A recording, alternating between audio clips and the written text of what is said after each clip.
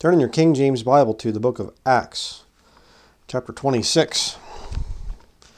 Acts chapter 26 and verse 16, down through verse 21. Paul's on trial here, and he says, he's telling the story about how Jesus came to him on the road to Damascus. But rise and stand upon thy feet, for I have appeared unto thee for this purpose, to make thee a minister and a witness both of these things which thou hast seen, and of those things in the which I will appear unto thee, delivering thee from the people and from the Gentiles, unto whom now I send thee, to open their eyes and to turn them from darkness to light, and from the power of Satan unto God, that they may receive forgiveness of sins and inheritance among them which are sanctified by faith that is in me. Whereupon, O King Agrippa, I was not disobedient unto the heavenly vision, but showed first unto them of Damascus and at Jerusalem, and throughout all the coasts of Judea, and then to the Gentiles, that they should repent and turn to God, and do works meet for repentance. For these causes the Jews caught me in the temple and went about to kill me. Why were the Jews so anxious to kill Paul? Because he was preaching to the Gentiles. And what was he preaching to the Gentiles? That they should repent and turn to God and do works meet for repentance. Prove that your conversion was genuine, in other words. So, today I'm going to talk about what is the gospel of today. The gospel that we preach, if you're a Bible-believing Christian, is salvation, works. Repent and turn to God, salvation, and do works meet for repentance. That's the gospel that Paul preached right there. And that's the gospel that a lot of modern day Christians don't want anything to do with. Okay? And I'm going to show you there are three types of salvation. The real one and two false ones. Let me explain. Okay? The real one works like this.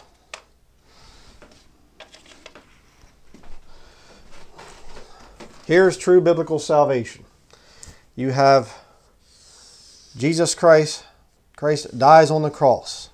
He sheds his blood to pay for your sins. Okay? He says, it is finished.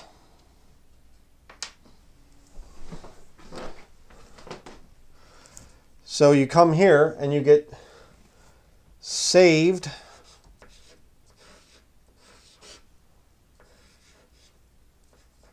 I can get that right. Once.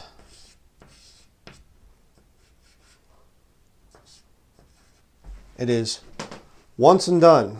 Right there. Saved once. All right? You say, well, good. Then that's it. That's just faith alone. Faith alone. No. They should repent and turn to God and do works meet for repentance. Saved once at the cross. Death, burial, and resurrection of Jesus Christ. And then your second salvation begins, which we'll talk about here as we continue. And this one will last the rest of your life as a Christian. And I'm going to draw it going up. Because as you get older as a Christian, your life is going to get closer and closer and closer to the Lord Jesus Christ. That's the whole purpose of it. All right? You begin to walk the narrow path that Jesus Christ laid out there. Not to get you saved. Not to get you eternally saved. That already happened back here. This is now the second salvation. All right? Paul writes to Timothy at one point in time, and he says, in doing this, thou shalt both save thyself and them that hear thee. Another time he says, work out your own salvation with fear and trembling. What's he talking about? He's not talking about this back here. He's talking about this here. Okay? So I'm going to call this your second salvation.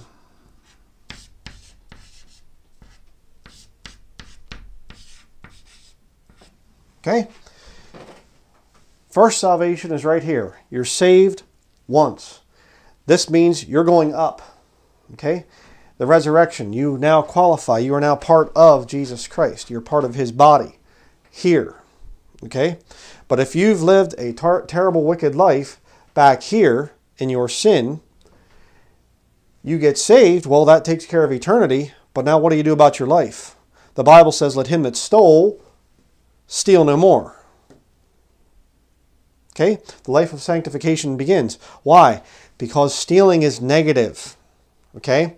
If you're a thief and you come to Jesus Christ to be saved and you continue as a thief, you're not going to get too far in your second salvation. You're going to end up in prison or whatever else. You get shot or something for invading somebody's home because you continue in your thieving ways. All right? That's not what biblical salvation is all about, just continuing in your sin. No, no, no, no. And you say, well, then this means you're sinlessly perfect. Well, if you became sinlessly perfect right here, well, then there's no need for the second salvation. There's no need for works meet for repentance, you see. Now let me show you the other two types of salvation. Okay? Secondly, we have, I'll say it this way. I'll use a nice big red here. Go about like this.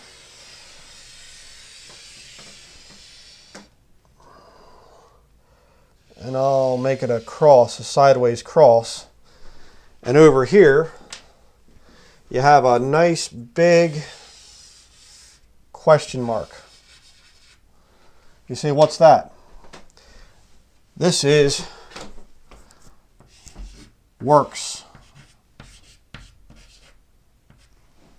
Works salvation. Okay? You say, what's the cross about? Well, instead of having the cross back here, a past event where Jesus Christ dies on the cross to pay for your sins, you remove that cross and you say, I have to take up my cross. Kind of like Catholic soldiers that had the cross on their shield, the Crusaders. This is Roman Catholicism right here. It is, there's no saved once. It is finished over here. It's a life of bearing your cross, all for the greater glory of God. I am a corpse in the cause of Christ. I'm whatever. It's all about working. And at the end, you say, do you know for sure you're going to go to heaven when you die? No, we don't. That would be presumptuous, a sin of presumption. We can't really say for sure if we're going to be saved. We have to die in a state of grace without committing any mortal sins. And if we do, well, we might have to go through purgatory for a while or have a death mass said for us or whatever else. See, the cross is your life. That's what this is right here. This is also, I will say it this way, Catholic and lordship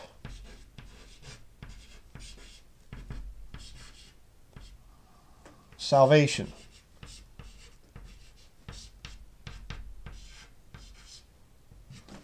You see, both of these omit the cross of Jesus Christ. I'll put a cross back here, and then I'll just put a black circle around it like this, and like that, through it. Both of them say the cross of Jesus Christ, it was a nice thing, but it's basically there just to kind of show us the path of salvation. All right? That's what this one's all about here. Just move this thing forward a little bit. What's the third type? Okay? The third type of salvation is, let me see here. I'll say, what should I use? So hard to figure out which colors to use. The third type of salvation, I'll put down here. I'll just use blue for the cross. Like this. And then I'll get my black again.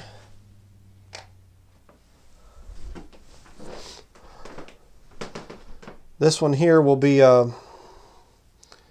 don't know what you'd want to call it. Belief. Alone.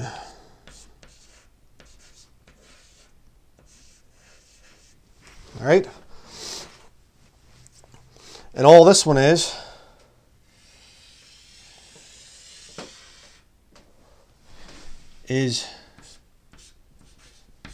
intellectual.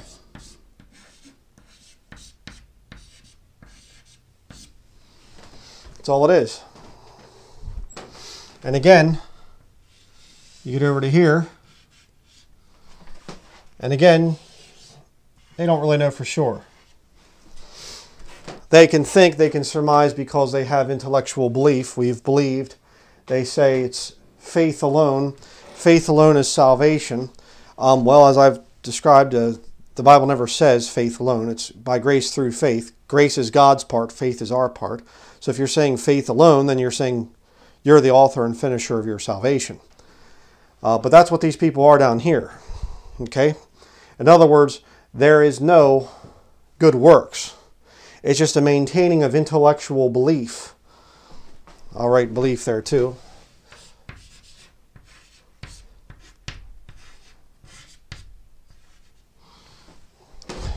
Intellectual belief and no works meet for repentance. Okay? That's the three different types of salvation. This is the genuine one up here, and these two are fake. Right there and right there. Salvation works. The two salvations of a real genuinely saved Christian, you have saved once here at Calvary. It's finished. Your eternal salvation is done. That's why you can say, up here, you can say, we have eternal security. You see? Why? How do you know that? Because we're not basing it on this. We're basing it on that. Down here, do you have eternal security? Of course not. There is no past event. Faith in the blood of Jesus Christ there that he shed on the cross, his death, burial, and resurrection. There isn't anything like that. Okay? There's no imputed righteousness. Your righteousness is what gets you to heaven, you see. So these people down here, they can claim that we believe, in eternal security. They don't really. They're constantly questioning and wondering if they're really truly saved or not. That's what this one is down here. All right? This one down here, they can claim eternal security, but it's only because of intellectual belief. And again, you say, were you genuinely saved? Well, they don't have to have any works to prove it. It's all just, well, I believe back here and I can live however I want to live. There's no second salvation here, like true biblical salvation that Paul preached. Salvation works. Okay? You understand that? And it's interesting because if you look at the thing, this group down here, they want this, but they don't want that. This group here, they want this, the life of sanctification, but they don't want this. Coming to Jesus Christ as a sinner and saying, I'm no good, and the Lord is the only one that can save me. Oh no, they don't want to give up on themselves. They want to say, it's my own righteousness, it's my own sinless life that gets me to heaven. Okay? Now, one of the confusing things that will come in here, when a Bible believer like myself preaches true biblical salvation, which is salvation works, I'll say sometimes up in here, you're not right with God. And people think, that means I'm down here. No, I'm not. You can be saved over here and messed up here. Christians can live in all kinds of sin. I've seen Christians, Bible-believing, fine, saved, born-again Christians that get messed up here, but they got this right. That's the difference there. And again, these people that are down here, see their intellectual belief, they're dead spiritually, so they can't understand when a Bible-believing preacher is condemning the sins in the life of a Christian and saying, you're out of fellowship with God. That's what I mean when I say you're not right with God. You're out of fellowship. They don't get it because they're dead in trespasses and sins, you see. And anytime they hear a sin rebuked, they automatically try to make it into a salvation issue. All right? It's not always about salvation as far as over here is concerned. All right? It's very important to get that. What this is about right here, this is about you cleaning your life up so you don't make a mess of your life. And as you go through your life and the Lord starts to convict you of sins and things like that, you're going to live a much better life, a much happier life. I can tell you, a lot of the sins of my past, back before I got saved and even right after I got saved, shortly after there, a lot of those sins were very self-destructive, extremely self-destructive. And I would have been a fool to try and say that I could have just continued to live like that and it would have been no problem. I can just live however I want to live, just down here. No, it doesn't work that way. There needs to be works meet for repentance, a changed life that comes. Okay? It's not down here. I'm not saying I'll eventually get to heaven, I think, maybe, perhaps. No. It's I'm saved, but I sure made a mess of my life back here before I got saved, and I had to come to the Lord and say I want to go from the power of darkness to light, from Satan's kingdom to God's kingdom. I want a changed life. Now, Lord, help me to start living more for you, getting closer to the Lord. All right? That's important to understand here. So, I preached a message like this many years ago, showing the 3 different types of salvation, and some people still don't get it. A lot of people out there, they still think that I'm preaching here when I'm not. Okay? I do not believe in Lordship salvation. Catholics working their way to heaven. All right? But why? They exclude this over here. There is no finished work of Jesus Christ on the cross that pays for your sins, and then his imputed righteousness comes. I mean, think about imputed righteousness. If this is where you're at down here, what good is imputed righteousness? What's it doing for you? Why do you have to have Jesus Christ's imputed righteousness? Because you're a miserable critter, you see? And you're going to have to clean your life up after you get saved. Works meet for repentance, you know? But his righteousness has to be imputed to you, because this doesn't work down here. And let me just say this. You say, well, I know somebody and they're having a hard time with alcohol. They're really struggling in things with alcohol addiction. You say, do you know what works? Yes, I do. Salvation works. So what are you talking about there? Well, if you're having a problem with alcohol addiction, you're a drunkard, what chance do you have being down here with belief alone? All I have to do is believe in Jesus Christ, and then it doesn't matter how I live. I can live however I want to live. There's no works meet for repentance here. There's no repenting of sins, in other words. You just say you believe back there. I have faith alone in something that happened in the past, and nothing changes. That's not going to work for an alcoholic. You say, well, Mr. Alcoholic, you got to give up your drunkenness. You got to give up this wicked life that you're living. So you need to come to church. You need to do a lot of good works. So eventually you can get saved over here. That doesn't work. What works? Salvation works. Redeemed by the blood of the Lamb. And now he can start cleaning up your life. The porn addict. Just understand that Jesus Christ died for your sins. Well, will I go to hell if I keep looking at pornography? No. You go to hell for not trusting in Christ, they say. Oh, well then I can, kind of just keep doing this down here. No works. As long as I have my intellectual belief over here. Handy little system you got there. Hey, pornography addict, the way you need to get rid of it is you need to join the church and take the sacraments and holy orders so that eventually you can be saved. Yeah, that works out for the Catholic Church, doesn't it? A lot of sex perverts in that system. No, what's the solution? Salvation works. The gospel that Paul preached.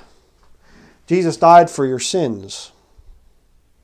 I come not to call the righteous, but sinners to repentance. They that are whole have no need of the physician, but they that are sick. Okay, Mark 2:17. I got the wording of it mixed up there, but look it up. Okay? It is a faithful saying and worthy of all acceptation that Christ Jesus came into the world to save sinners. Okay? And that's Paul writing that. Now, if Paul had continued as a Pharisee and continued persecuting Christians, what would that have meant? He would have had this down here. Intellectual belief and no changed life. No, Paul shows us what a Christian is supposed to be. Saved over here. And then your life changes. And you get better and better as time goes by. Salvation works, you see. That's the solution for man's problems right here. It's not a solution down here. This is not a solution. This is bondage. Okay? This is bondage. And so is this. You say, well, how is this bondage down here? Very simple. Because you see, you never really know for sure. You just make a profession of faith, and then you go with this argument for a while, and you go with that theological book, and then you go with this one, and you go with that one, and you're guessing your whole life. You're still in bondage. You're not really free. You claim, oh, I have my belief over here. I've believed in Jesus. I believe he died for my sins, but where's the changed life to prove it? Your life is a mess. That's why someone comes along like myself and I preach the truth about all sorts of different issues, and these people down here get mad at me. Nearly everybody in this camp down here was a former follower of this ministry. Almost every one of them. What was the problem?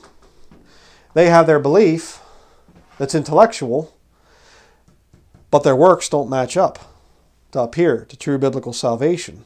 And what happens is when I hit one of their sins that they don't like to have talked about, you see, what happens is they get angry and then they'll turn against me. This group up here, you're saved, you understand that you're saved, and now you're trying to clean up your life, and all of a sudden you hear a certain sin that you're doing, a certain thing that you're guilty of, it's kicked up here and you feel it. And the difference is, this group here gets mad at a preacher like myself. This group up here hangs their head in shame and says, oh boy, well, I really, really need help with this. I can't tell you how many letters I've gotten over the years, brothers and sisters in the Lord saying to me, I really thank the Lord for your sermon, brother. It really convicted me. I'm doing wrong. I'm not right with God. They're saved, but they're not right with God. Okay? They're out of fellowship with the Lord, in other words. That's what I've preached since the time I've been in ministry. Okay? Repentance of sin. This is the majority of your life as a Christian. This is the tough part right here. This over here is easy. Okay? Just understand that you're a sinner. I mean, how hard is that? And come to God in an honest spirit and just simply say, God, I know I'm a sinner. I know I can't get to heaven on my own. I believe that Jesus Christ died for my sins. Please, God, would you please save me? That part's easy. This part here is described as a war in Galatians chapter 5. The flesh and the spirit war against each other. Romans chapter 7, Paul's talking about the good thing that he knows he should be doing, he doesn't do, and the bad things that he knows he shouldn't be doing, that's what he does. Paraphrasing, of course.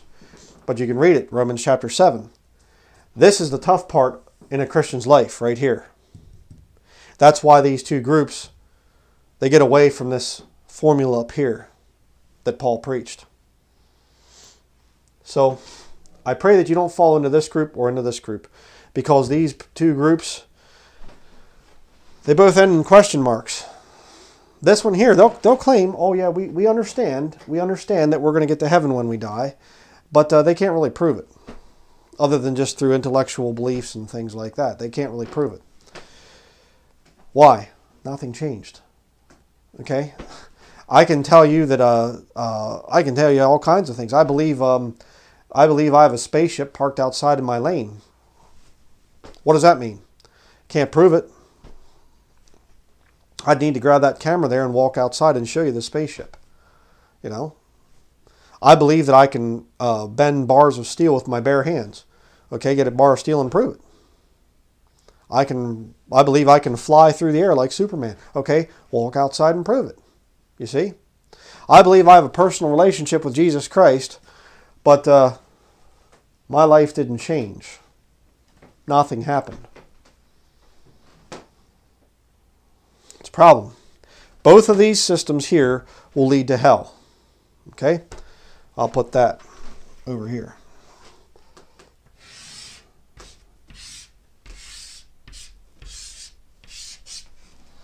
Both of these systems lead to hell. Right there.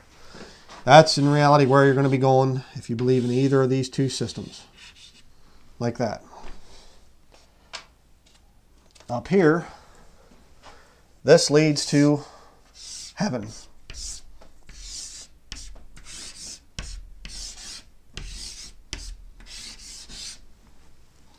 And I'll tell you what, it's a blessed thing to be able to have the kind of life where God saves an old, wretched, miserable sinner. I mean, you come to the Lord and you say, I don't think God would ever want me. Boy, I sure have messed up. I've been through divorces. I've had bad relationships. I've been an alcoholic. I've been a drug addict, a porn addict. I've been in and out of jail over the years. And what would God want with me? He died for sinners. Are you a sinner? Or are you a good person? Are you a good person that can be down here or down here?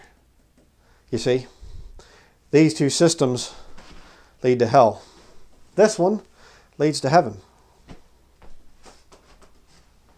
It's a beautiful thing, because God will not only save you and give you an entrance into heaven when you die, He'll also help you to clean your life up. I can tell you right now, I'm in better physical health today than I was back as a lost man in my early 20s.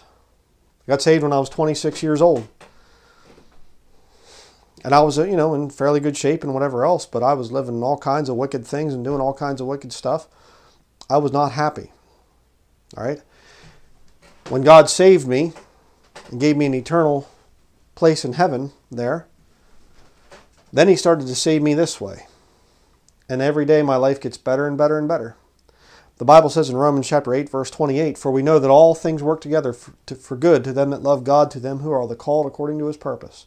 You don't have that down here, and you definitely don't have that down here.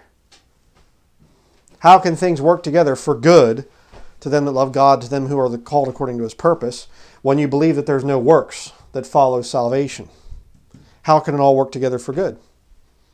You didn't have to give up any sins or anything else. You didn't have to say, I want to change life here, come to God as a sinner. You see? It's just a general knowledge, and you just say, well, hey, everybody sins, I guess, so yeah, I just believe that Jesus died for my sins. I don't have to change anything. I don't have to, when I go to work, I can still cuss with my friends and still laugh at the dirty jokes and still womanize a little bit, still get drunk on the weekends. Well, yeah.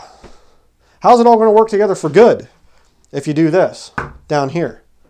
It won't. And this certainly isn't going to lead to work together for good either. All this does is just put you in bondage to some religious system, like Roman Catholicism, or a lot of the Calvinistic system. So that's it, right there. If you ever see anybody out there and they say that Brian Denlinger teaches Lordship salvation, they're lying. I just showed you I don't teach this. Brian Denlinger teaches works salvation. No, that's not true. I teach salvation works. Salvation does work. Anything that you're messed up in life, any kind of a problem that you have and whatever else, salvation is the only thing that's going to work for you. You get saved, go to heaven when you die, and then God will help you to clean your life up. Right here. This is the only help that you can get for the problems that you're going to run into. I keep talking and talking and talking on this, but the fact of the matter is, if you don't get it, there's not a whole lot I can do for you. All right? Salvation in this current time here is extremely simple. And, I will say one thing, and that is, this is the plan of salvation for right now. All right? There's going to come a point in time when the Lord's going to catch up His bride and say, come up hither. And we're going to go up. The dead in Christ shall rise first, and we which are alive and remain shall be caught up together with them in the clouds to meet the Lord in the air, and so shall we ever be with the Lord. Wherefore comfort one another with these words. 1 Thessalonians chapter 4. I'm looking forward to that time. But when that happens, this plan right here is over. This isn't going to be anymore. You can't just say, well, I got saved and now God's just going to kind of work some things out. No, because you see, when the body of Christ leaves, there's a new thing that's going to happen. You can claim to be saved, but now there's going to be a thing on earth called the mark of the beast, which the Bible says in Romans chapter 14, if any man takes the mark, worships the beast and his image, he gets God's wrath. Revelation chapter 14, verses 9 through 11. You can read that. And Revelation chapter 14, verse 12, talks about the faith of Jesus and keeping the commandments. Things change in the future. This promise is only for a time here, what we would call the church age as dispensational Christians. The church age is going to end one of these days. And if you're left behind, you're going to have a real rough time of it. Okay? Because both of these systems are going to lead you to hell in that time period. And they lead you to hell right now too, by the way, I might add. So, that is going to be it. I pray that you take these things to mind. You put these things in your mind and remember them. Think about them. Salvation is here. Okay? This is genuine biblical salvation that Paul preached. Your first salvation is at the cross. That determines your eternity in heaven. Second salvation is your life of sanctification. You can do things in this life to get out of fellowship with the Lord. You can mess around and sin. You're not going to have sinless perfection. We'll get to that here in just a minute. There is no such thing as sinless perfection in this system. You're going to want to do things that are right, and you will fail and fall. And preachers like myself will rebuke your sin and get you under conviction. The Holy Spirit will use me and others like myself to put you under conviction and say that thing needs to go out of your life. You're saved, but your second salvation is in a wreck right now. All right? This is true biblical salvation. This down here, works Catholic Lordship salvation. This thing here excludes the cross. It's not a past event. It is a continuing event where if you ever mess up, well then you weren't really saved. You never really were saved and whatever else. Okay? Again, I don't teach that. People lie about me. They say I teach that. I've never taught that. All right? What happens is you have these people down here and there's nothing here, but yet they claim there's no works meet for repentance, like we read about earlier in Acts chapter 26. They claim that they have belief alone. And what I do is I say, okay, you're getting the cart in front of the horse, as they say. If there's no change here, then you didn't make it back here. You didn't come to God as a broken sinner, like up here, you see. There needs to be works meet for repentance. All right? You have to be spiritual to understand this stuff. All right? You have to be spiritual to really truly understand. I'll say it that way. If you're just an old wicked sinner, you understand. I've talked to so many wicked sinners over the years that balk at salvation and say, I don't know if I'm ready yet. I don't know what. You know why? Because they understand this here is easy. But this is the part here that they dread. This is the part here they don't want to have to go to work and face their buddies. They don't want to have to face their family. Their marriage could fall apart. They could lose their job. They worry about all kinds of things because of this right here. You can fake this. You can fake this. You see? You can say that you have it, but in reality you don't. This here, when the Lord starts to come in, He starts to change your life, you're not going to be able to fake that. So, that is going to be it. Thank you very much for watching.